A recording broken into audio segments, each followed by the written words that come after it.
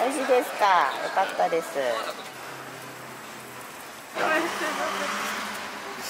いません。ありがとうございます。これでしょう。ありがとうございます。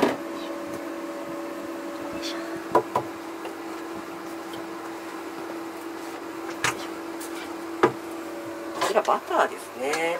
普通に無塩のバターです。市販でも売ってるようなやつですけれど、まあ、単純にバターはやっぱり美味しいです。よいしょ。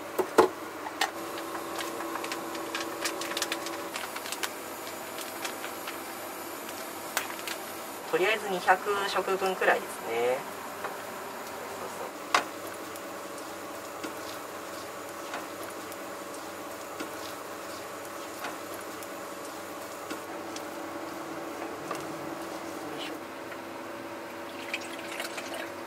保存のしやすさとかいう理由もあるんですけれど、そう単純にねお子さんが食べるっていうことが多いので、結構こういう豆乳とか使っているものも栄養価の高いものっていうのは結構あります。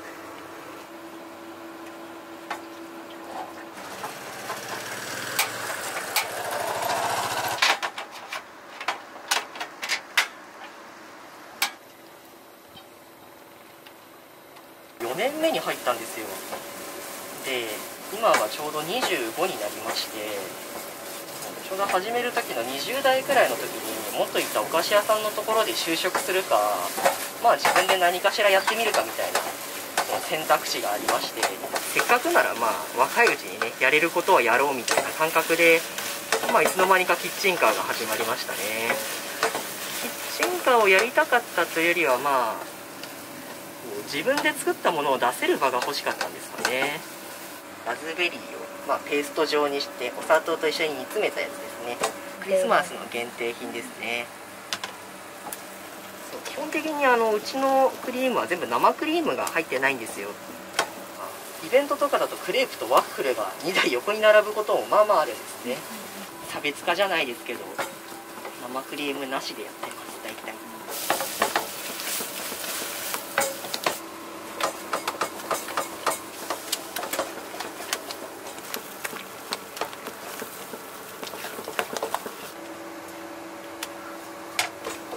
これがもうちょっと冷えると固まってきて、でワッフルのね穴に絞るのにちょうどいいぐらいの硬さになるので。これ何ですか？アルマンディーズグレーズっていういちごの濃縮液みたいな感じのやつですね。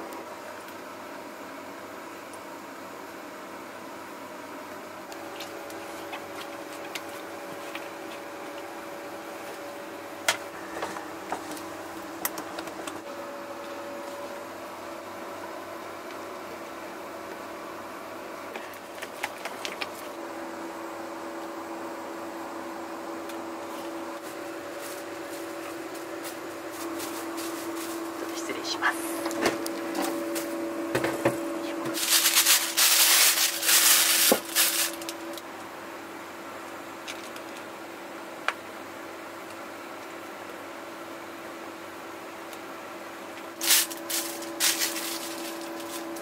クリームを10種類くらいやってると全部1種類ずつとかでも結構な量になるので。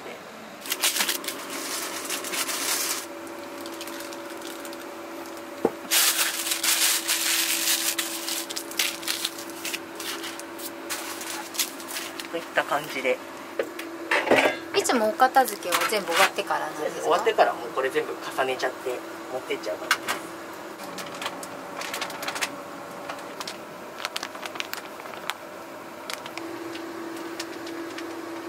これが全粒粉ですね。小麦粉の半分くらい入れてます。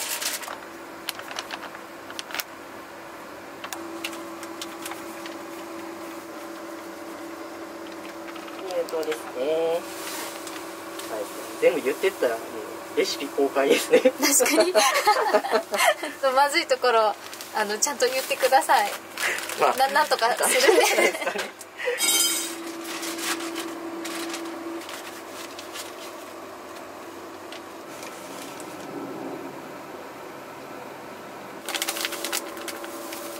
今の何ですか？これが消しの実ですね。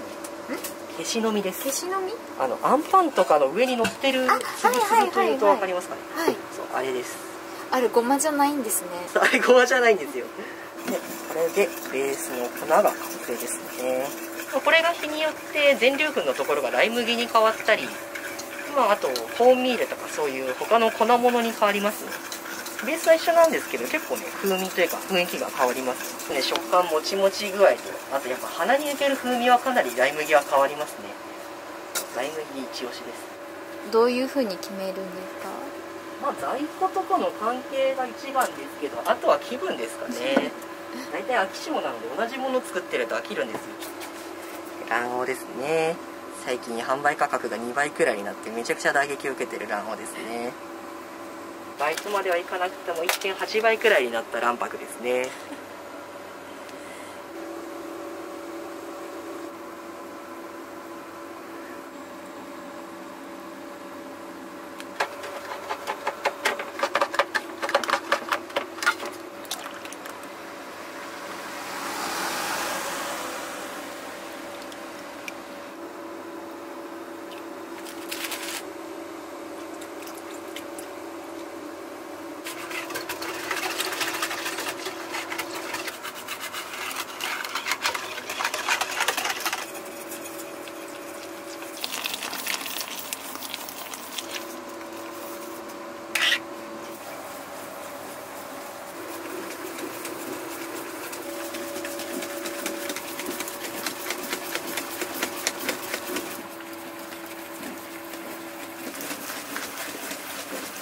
仕事じゃない時の自由時間がないことですかね。もう帰ったらそのまま仕込みがあるので、実質的な仕事が営業終わったら終わりじゃなくて、営業終わった後にお家に帰ってから洗い物だとか食材しまったりして、でそこから仕込みってなるんで、搬入が9時とかで終わりが8時とかの現場も全然いっぱいあるんで、これ冷やしといて、で次の営業の時に持っていけばって感じですね。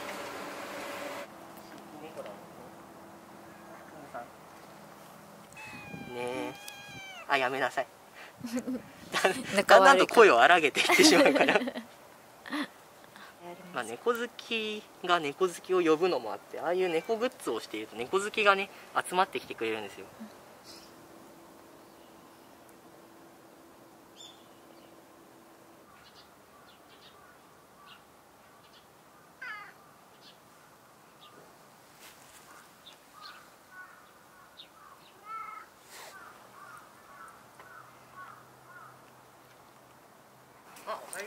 おはようございます。いえ、とんでもない。相手してくれました、また。早いですわ。これでいかがでしょう。いますよ。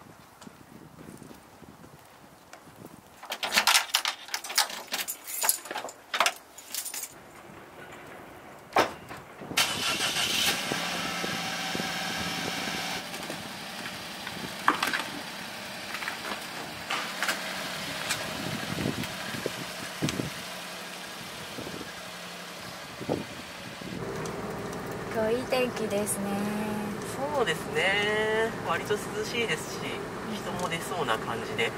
行く時ってなんかこう考えてたりとかってするんですか？あんまり考えてないですね。どちらかというと暇な時間をどう過ごすかみたいな感じです。だから普段はだいたいラジオとかつけて音楽聴きながら、ただただ1時間とか30分とかの道のりを行くだけですね。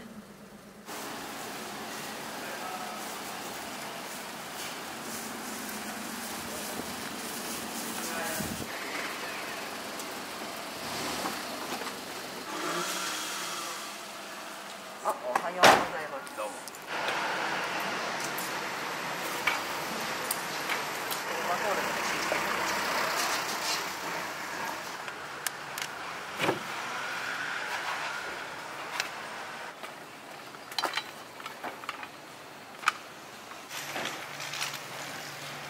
これで中がついたはずです。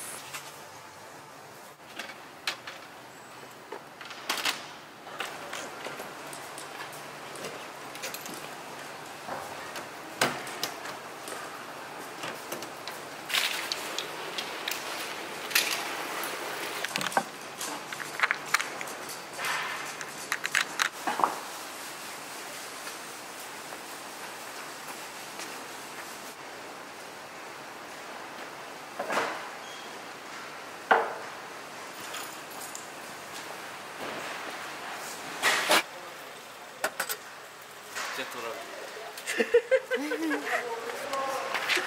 ぜひ12月9日鶴見公会堂で映画の上映があります。ぜひともお越しください。チャンネル登録よろしくね。ありがとうございます。はい、置いといて。ああいう感じで、とにかくどんどんこういろんな方と知り合いになっていくのがキッチンカーな気がします。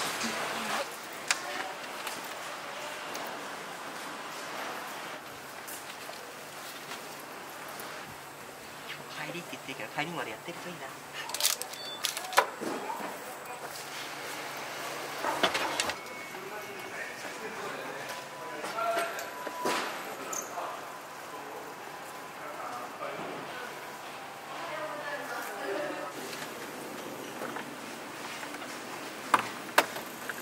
お子さんも大体いっぱいなんですけれど、平日なんかはオフィスのおじさま方がこう、ね、オフィスの女性陣にまとめていっぱい買ってったりとか、本当にこう今9種類あるんですけど、こちら全種類1個ずつみたいなことも結構ある。平日は平日で、土日は土日の需要がある感じですね。今日4時ぐらいまでイベントをやってます。すみません、ごめんなさい。お願いします。すみません、お手数おかけします。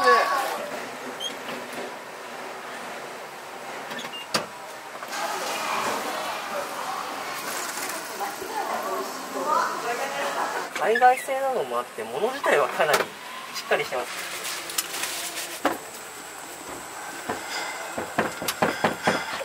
周りの和菓子屋さんからすごい醤油のいい匂いがしますね。生地焼くのでだいぶ匂いが出るので、生地焼くこと自体もやっぱりお客さん呼び込む行為になるので。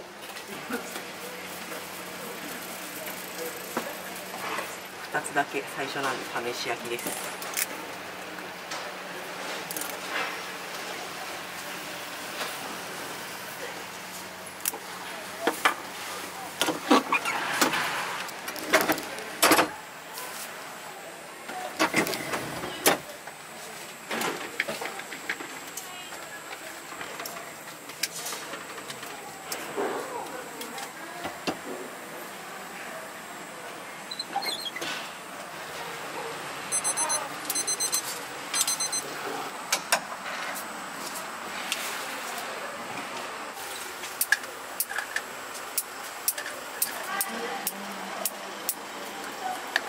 で、これで完成の状態ですね。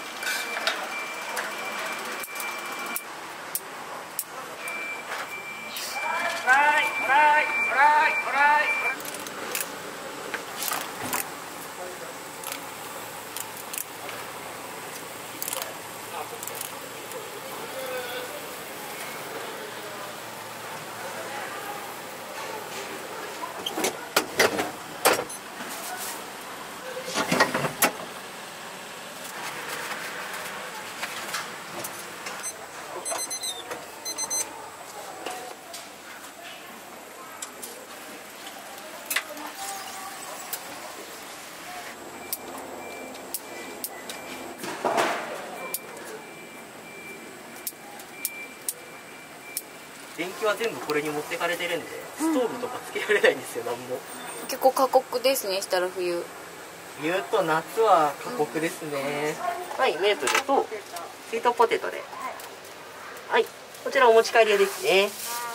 はい。クリスマスツリ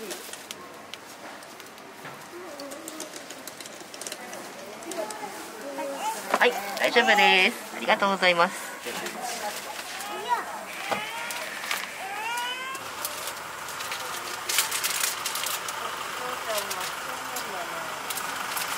お待たせいたしました。はい、すみません、失礼いたします。はい、ごめんね、お待たせしました。ごめんね、はい、ありがとうございます。ありがとうね。最初は4種類とか5種類くらいしか作ってなかった。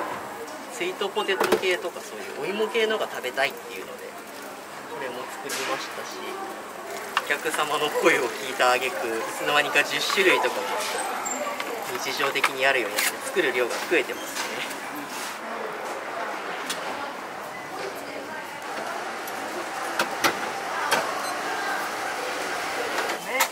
はい、ジープの2つ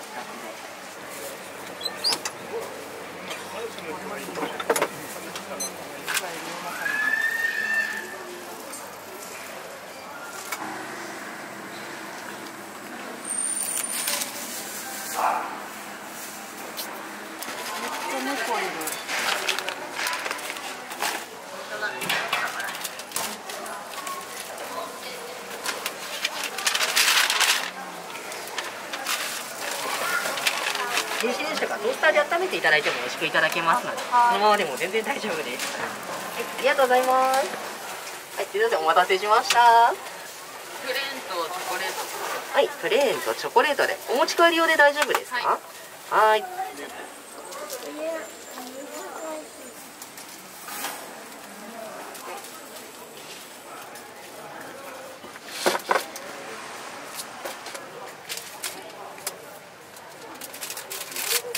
すみません、お待たせいたしました。ありがとうございます。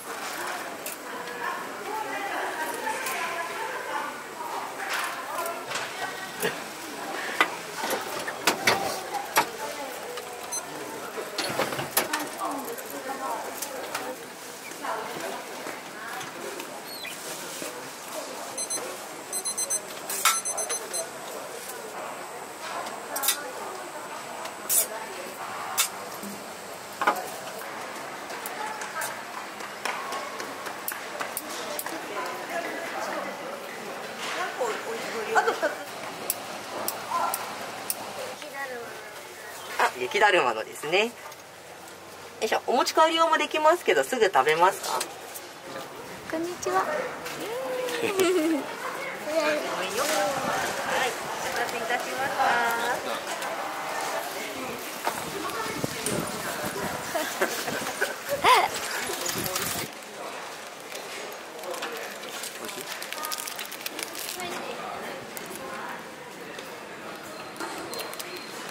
お子さんの美味しいが一番ね、なんか素直に聞こえて嬉しいですね。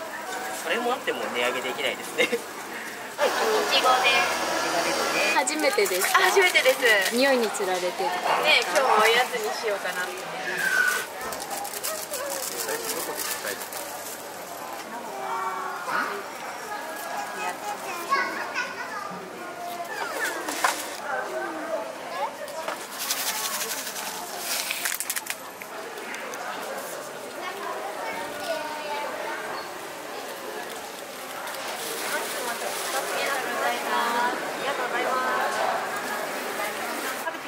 はい、ありがとうございます。じゃあ2つ300円ですね。で、あと1分かかんないくらいでできるので少々お待ちください。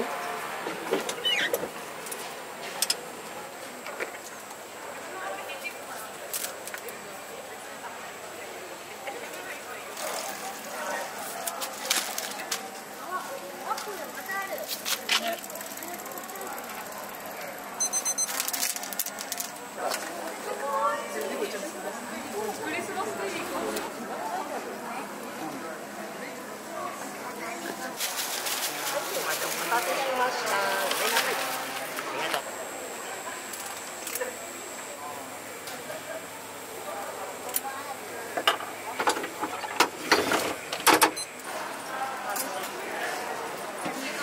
お待たせいたしました。クリスマスベリーください。はい。インスタ見てね、絶対このクリスマスベリーにしようと思ってた。初めてです。いあ、本当ですか？つも狙ってて、ダメだったんですよ。だから今日は絶対と思って。